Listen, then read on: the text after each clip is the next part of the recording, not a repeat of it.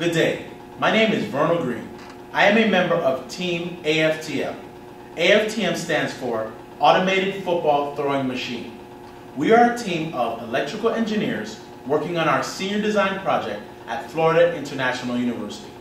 The AFTM will track a user in motion and will deliver the ball to its target, that user.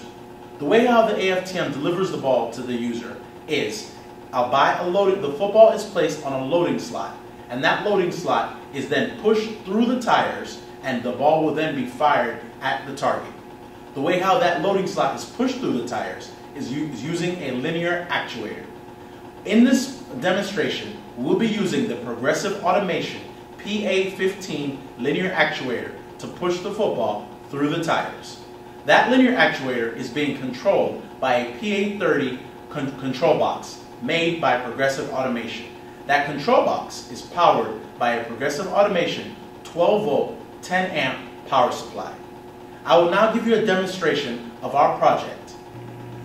The football will be placed on the loading slot.